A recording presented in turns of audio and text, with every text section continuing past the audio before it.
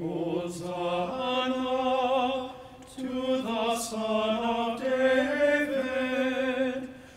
Blessed is he who comes in the name of the Lord, the King of Israel. Hosanna in the highest. Father, and of the Son, and of the Holy Spirit. Amen. Peace be with you. And with your spirit.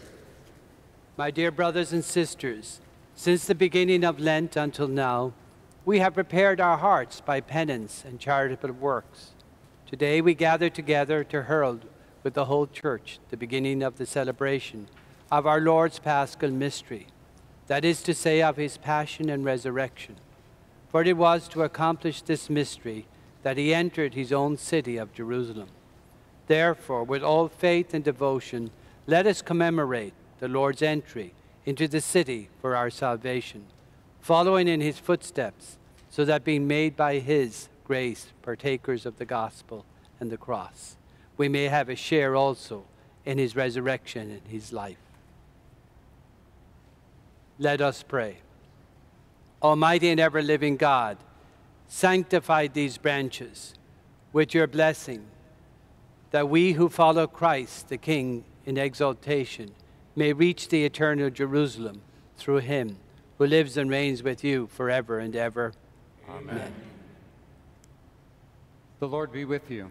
And with your spirit. A reading from the Holy Gospel according to Matthew. Glory to you, O Lord. When Jesus and the disciples drew near Jerusalem and came to Bethphage on the Mount of Olives, Jesus sent 2 disciples, saying to them, "Go into the village opposite you, and immediately you will find an ass tethered and a colt with her. Untie them and bring them here to me. And if anyone should say anything to you, reply, 'The Master has need of them.' Then he will send them at once." This happened so that what had been spoken through the prophet might be fulfilled. "Say to daughter Zion, behold, your king comes to you, meek and riding on an ass, and on a colt the foal of a beast of burden." The disciples went and did as Jesus had ordered them. They brought the ass and the colt and laid their cloaks over them, and he sat upon them. The very large crowd spread their cloaks on the road, while others cut branches from the trees and strewed them on the road. The crowds preceding him and those following kept crying out and saying, "Hosanna to the Son of David!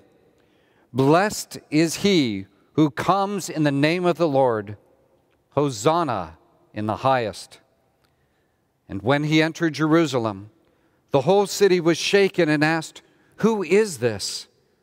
And the crowds replied, "This is Jesus the prophet from Nazareth in Galilee." The Gospel of the Lord. Praise to you, Lord Jesus Christ. Let us go forth in peace. In the name of Christ, amen.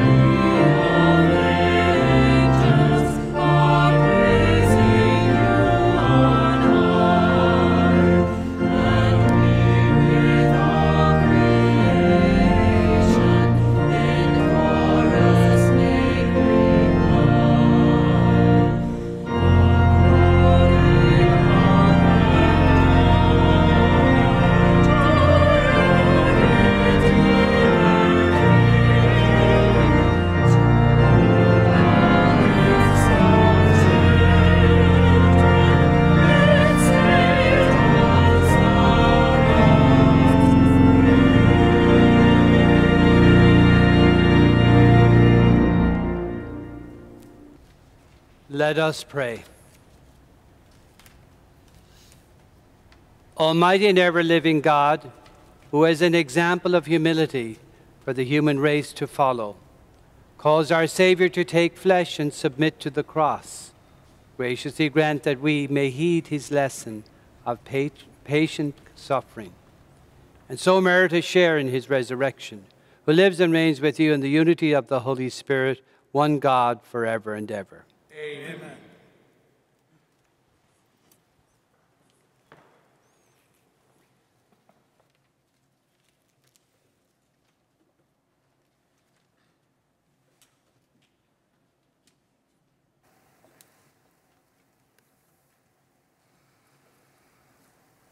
A reading from the book of the prophet Isaiah. The Lord God has given me a well-trained tongue, that I might know how to speak to the weary a word that will rouse them. Morning after morning, he opens my ear that I may hear, and I have not rebelled, have not turned back. I gave my back to those who beat me, my cheeks to those who plucked my beard. My face I did not shield from buffets and spitting. The Lord God is my help, therefore I am not disgraced. I have set my face like flint, knowing that I shall not be put to shame. The word of the Lord. Thanks be to God.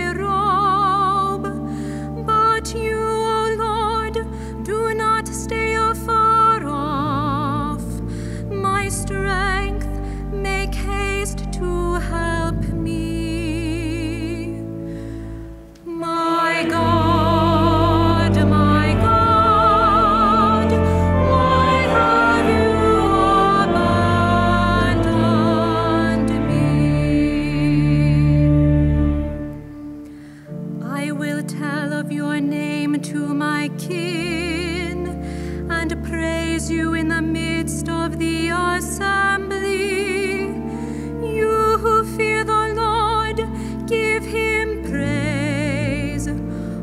descendants of Jacob, give him glory. Revere him, all you descendants of Israel. My God, my God, why have you abandoned me?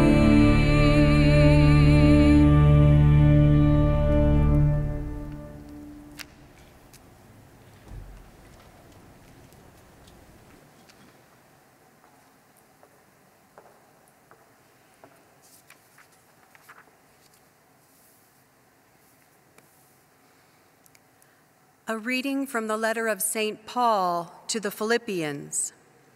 Christ Jesus, though he was in the form of God, did not regard equality with God something to be grasped.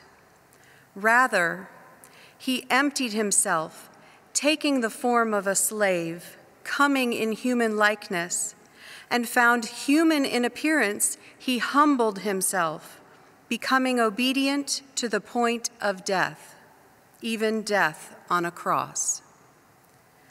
Because of this, God greatly exalted him and bestowed on him the name which is above every name, that at the name of Jesus every knee should bend, and of those in heaven and on earth and under the earth, and every tongue confess that Jesus Christ is Lord, to the glory of God the Father.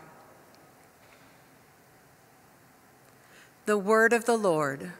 Thanks be to God.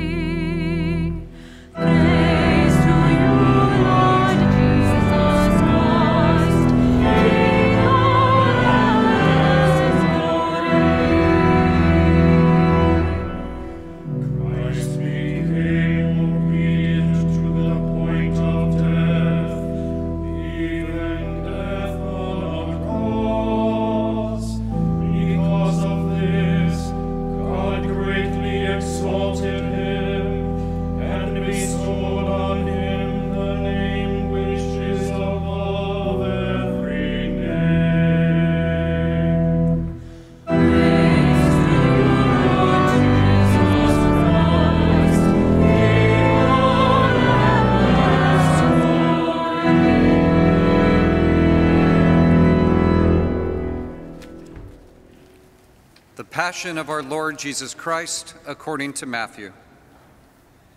Jesus stood before the governor, Pontius Pilate, who questioned him, "Are you the king of the Jews?" Jesus said, "You say so."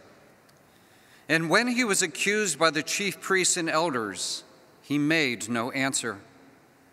Then Pilate said to him, "Do you not hear how many things they are testifying against you?" But he did not answer him one word, so that the governor was greatly amazed. Now on the occasion of the feast, the governor was accustomed to release to the crowd one prisoner whom they wished. And at that time they had a notorious prisoner called Barabbas. So when they had assembled, Pilate said to them, "Which one do you want me to release to you? Barabbas or Jesus called Christ?" For he knew that it was out of envy that they had handed him over.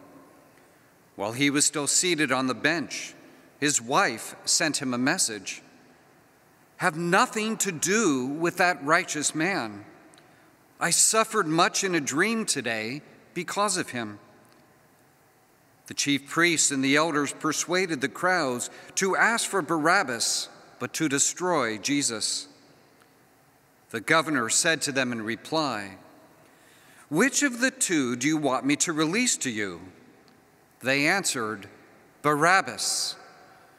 Pilate said to them, "Then what shall I do with the Jesus called Christ?" They all said, "Let him be crucified." But he said, "Why? What evil has he done?" They only shouted the louder, "Let him be crucified." When Pilate saw that he was not succeeding at all, but that a riot was breaking out instead, he took water and washed his hands in the sight of the crowd, saying, "I am innocent of this man's blood. Look to it yourselves." And the whole people said in reply, "His blood be upon us and upon our children." Then he released Barabbas to them. But after he had Jesus scourged, he handed him over to be crucified. Then the soldiers of the governor took Jesus inside the praetorium and gathered the whole cohort around him. They stripped off his clothes and threw a scarlet military cloak about him. Weaving a crown out of thorns, they placed it on his head and a reed in his right hand. And kneeling before him, they mocked him, saying, "Hail, King of the Jews!" They spat upon him and took the reed and kept striking him on the head. And when they had mocked him, they stripped him of the cloak, dressed him in his own clothes, and led him off to crucify him. As they were going out, they met a Cyrenian named Simon. This man they pressed into service to carry his cross. And when they came to a place called Golgotha, which means place of the skull, they gave Jesus wine to drink mixed with gall. But when he had tasted it, he refused to drink.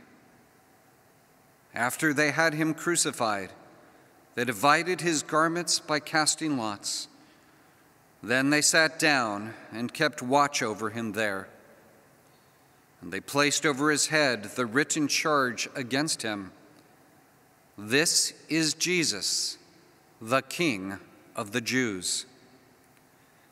2 revolutionaries were crucified with him, one on his right and the other on his left. Those passing by reviled him, shaking their heads and saying, "You who would destroy the temple and rebuild it in 3 days, save yourself if you are the Son of God, and come down from the cross." Likewise, the chief priests with the scribes and elders mocked him and said, "He saved others. He cannot save himself. So he is the King of Israel? Let him come down from the cross now, and we will believe in him. He trusted in God. Let him deliver him now if he wants him. For he said, 'I am the Son of God.'" The revolutionaries who were crucified with him also kept abusing him in the same way. From noon onward, darkness covered over the whole land until 3 in the afternoon. And about 3 o'clock, Jesus cried out in a loud voice, "Eli, Eli, lama sabachthani," which means, my God, why have you forsaken me?" Some of the bystanders who heard it said, "This one is calling for Elijah." Immediately, one of them ran to get a sponge. He soaked it in wine and, putting it on a reed, gave it to him to drink. But the rest said, "Wait, let us see if Elijah comes to save him." But Jesus cried out and again in a loud voice and gave up his spirit.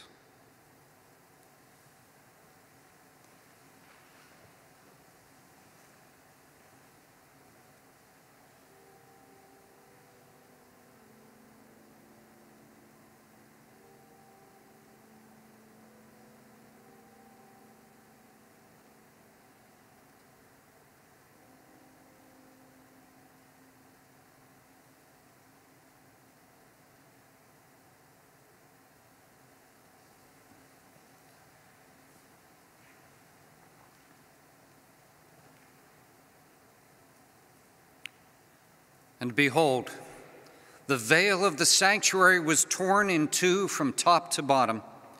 The earth quaked, rocks were split, tombs were opened, and the bodies of many saints who had fallen asleep were raised.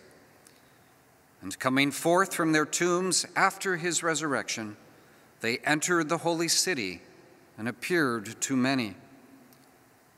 The centurion and the men with whom were keeping watch over Jesus feared greatly when they saw the earthquake and all that was happening. And they said, "Truly, this was the Son of God." The Gospel of the Lord. Praise to you, Lord Jesus Christ.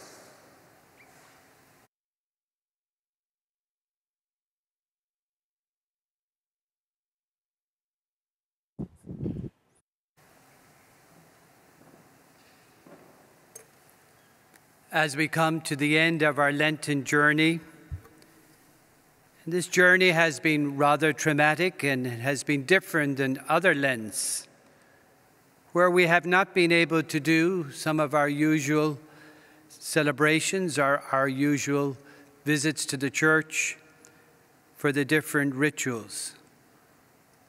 But again, today we hear the reading of the Passion, reminding us why Christ came and why he had to die for us.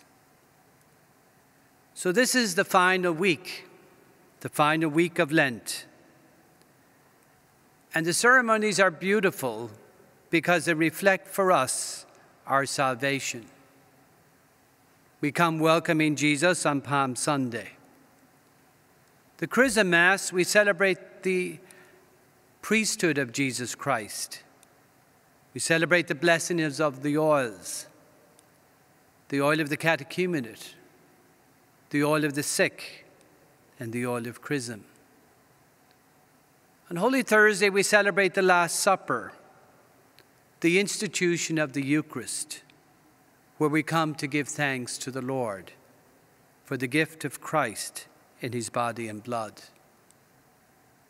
Good Friday, a day where we celebrate no sacraments, but simply read the Passion of Christ and venerate the cross. A time for us to reflect and ask the Lord to be with us. And what a time we have to reflect on these past few weeks, where we have felt alone and afraid, just as Jesus felt when he was executed on Mount Calvary. On Holy Saturday, we do not celebrate until sundown, celebrating the new life, the rising of Jesus from the dead. May this Holy Week be a special time for all of us to participate in these ceremonies through video, but also participate through our homes by gathering as a family to know that the Lord is still with us, willing to lead and guide us and to share with us his Son, Jesus Christ. Amen.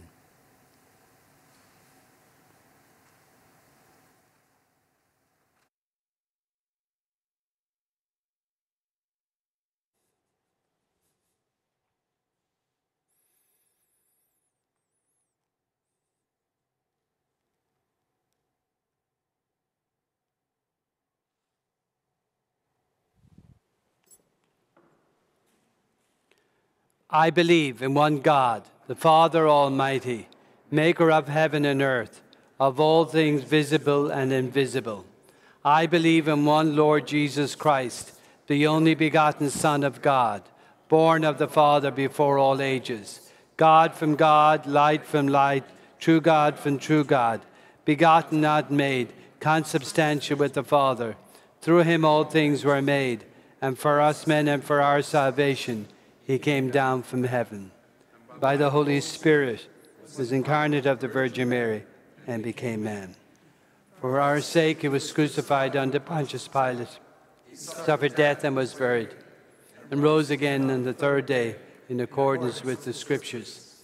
He ascended into heaven and is seated at the right hand of the Father. He will come in glory to judge the living and the dead, and his kingdom will have no end. I believe in the Holy Spirit, the Lord and giver of life, who proceeds from the Father and Son, who with the Father and Son is adored and glorified, spoken to the prophets. I believe in one holy, Catholic, and Apostolic Church. I confess one baptism for the forgiveness of sins and look forward to the resurrection of the dead, the life of the world to come. Amen. Let us pray that by uniting ourselves to Christ's suffering and death, we may share in the Easter joys of the resurrection. For the Church, may we have true humility to worthily proclaim the sufferings of Christ. May those who cannot gather for worship during this period of confinement experience the joy of your saving help. Lord, hear us. Lord, graciously. For health professionals, scientists, public officials, and all who are serving the common good in this difficult and uncertain time, may they have the patience and fortitude to remain steadfast in their work. Lord, hear us. Lord, graciously hear us. For all who are currently infected with the coronavirus, that they may have hope and will receive the medical help they need to heal. Lord, hear us. Lord, graciously hear us. For those who are in urgent need of the basic necessities of life during this pandemic, that we may not neglect those who are driven to even deeper despair because of poverty and homelessness. Lord, hear us. Lord, graciously hear us. For the elderly, for those confined to their homes, for those who are ill, may they be comforted and healed by Christ's loving embrace. And for those who have died, may they live on in the light of God's face. We remember those who have died due to this coronavirus. Lord, hear us. Lord, graciously hear us. For all the intentions of our parish community, for those who have presented their needs on our prayer request cards, and for the prayers we now make in silence.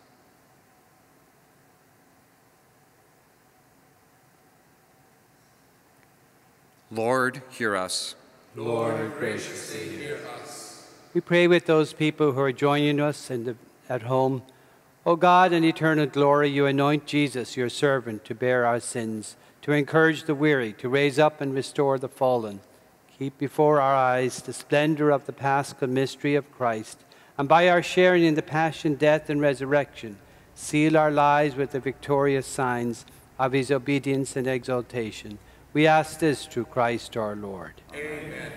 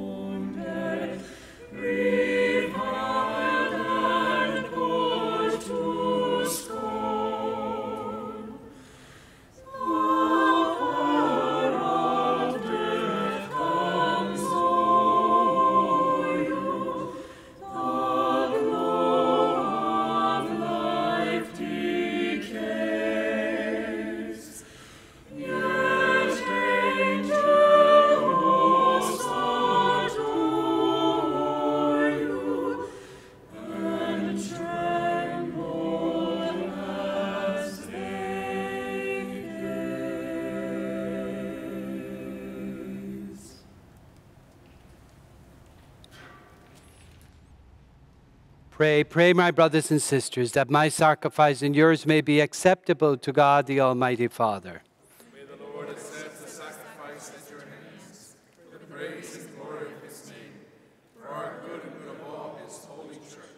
To the passion of your only begotten Son, O Lord, may our reconciliation with you be near at hand, so that though we do not merit it by our own deeds, yet by this sacrifice made once for all, we may feel already the effects of your love and mercy. This we ask through Christ our Lord. Amen. The Lord be with you. And with your spirit. Lift up your hearts. Lift them up to the Lord. Let us give thanks to the Lord our God. It is right and just. It is truly right and just, our duty and our salvation, always and everywhere to give you thanks. Lord, Holy Father, Almighty and eternal God, through Christ our Lord. For though innocent, he suffered willingly for sinners and accepted unjust condemnation to save the guilty. His death has washed away our sins, and his resurrection has purchased our justification. And so with all the angels we praise you, as in joyful celebration we acclaim.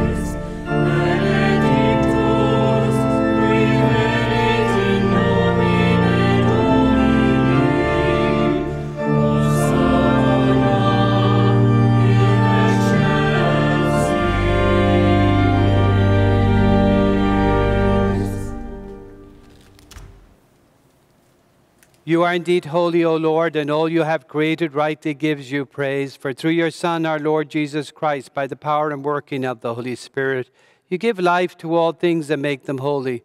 And you never cease to gather a people to yourself, so that from the rising of the sun to its setting, a pure sacrifice may be offered to your holy name. Therefore, Lord, we humbly implore you, by that same Spirit, graciously make holy these gifts we have brought to you for consecration, that they may become the body and blood of your Son, our Lord Jesus Christ, at whose command we celebrate these mysteries. For on the night he was betrayed, he himself took bread, and giving you thanks, he said the blessing,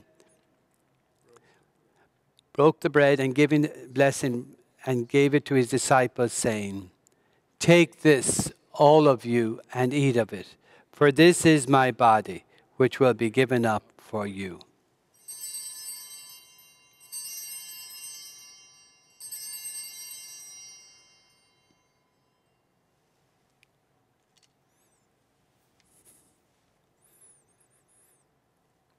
In similar way, when supper was ended, he took the chalice. And giving you thanks, he said the blessing, gave the chalice to his disciples, saying, "Take this, all of you, and drink from it. For this is the chalice of my blood, the blood of the new and eternal covenant, which will be poured out for you and for many for the forgiveness of sins. Do this in memory of me."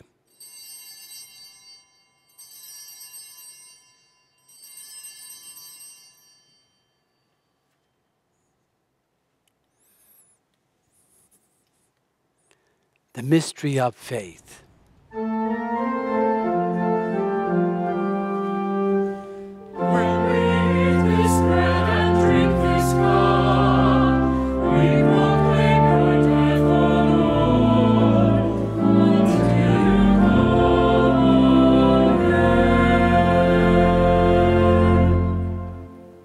Our Lord, as we celebrate the memorial of the saving passion of your Son, his wondrous resurrection and ascension into heaven, and as we look forward to his second coming, we offer you in thanksgiving this holy living sacrifice. Look, we pray upon the oblation of your church, and recognizing the sacrificial victim by whose death you willed to reconcile us to yourself, grant that we are nourished by the body and blood of your Son, and filled with his Holy Spirit, may become one body, one spirit in Christ.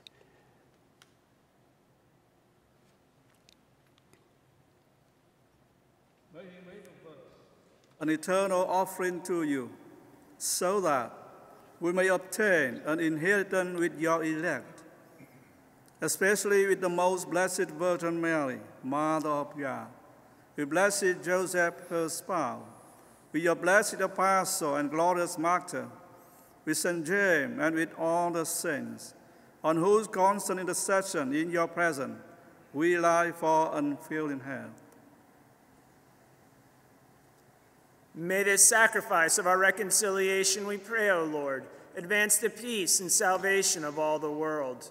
Be pleased to confirm in faith and charity your pilgrim church on earth, with your servant Francis, our Pope, and John, our Bishop, the order of bishops, all the clergy, and the entire people you have gained for your own. Listen graciously to the prayers of this family, whom you have summoned before you. In your compassion, O merciful Father, gather to yourself all your children scattered throughout the world. To our departed brothers and sisters and all who are pleasing to you at their passing from this life, give kind admittance to your kingdom. There we hope to enjoy forever the fullness of your glory, through Christ our Lord, to whom you bestow on the world all that is good. Through him, with him, in him, O God, Almighty Father, in the unity of the Holy Spirit, all glory and honor is yours forever and ever.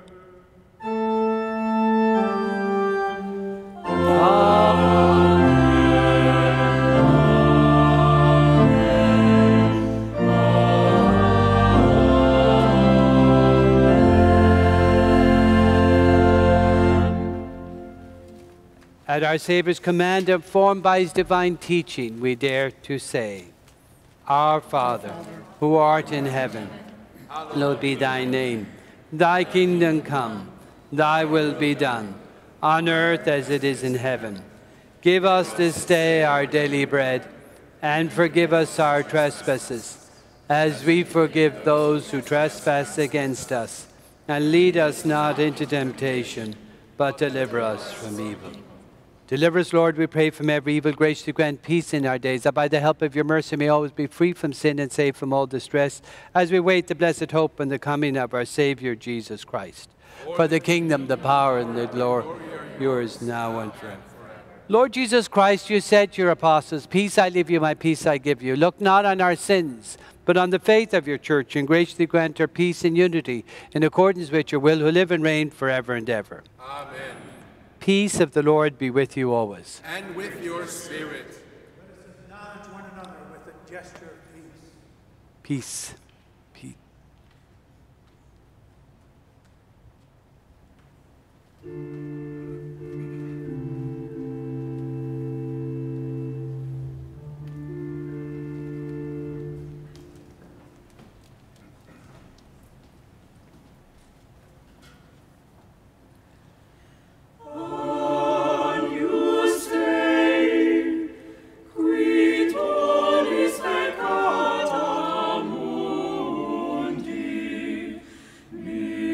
Miserere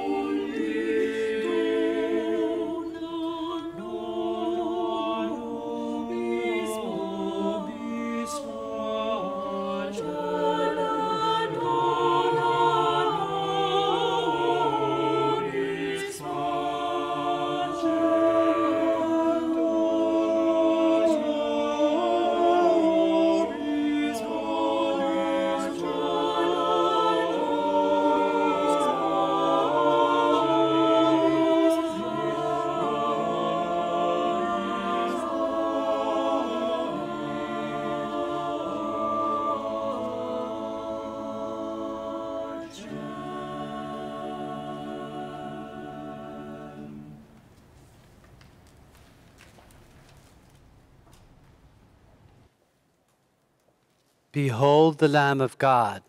Behold him who takes away the sins of the world. Blessed are those who are called to the supper of the Lamb. Lord, I am not worthy to enter under my roof. Only say with the word, and my soul shall be healed.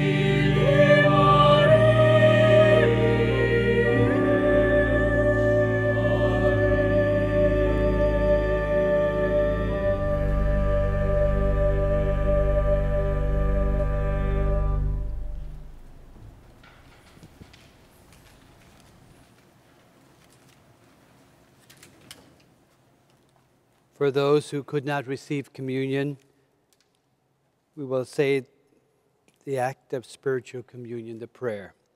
My Jesus, I believe that you are present in the most holy sacrament. I love you above all things, and I desire to receive you into my soul. Since I cannot be at this moment, receive you sacramentally. Come at least spiritually into my heart. I embrace you as if you were already there, and unite myself wholly to you. Never permit me to be separated from you. Amen. Let us pray.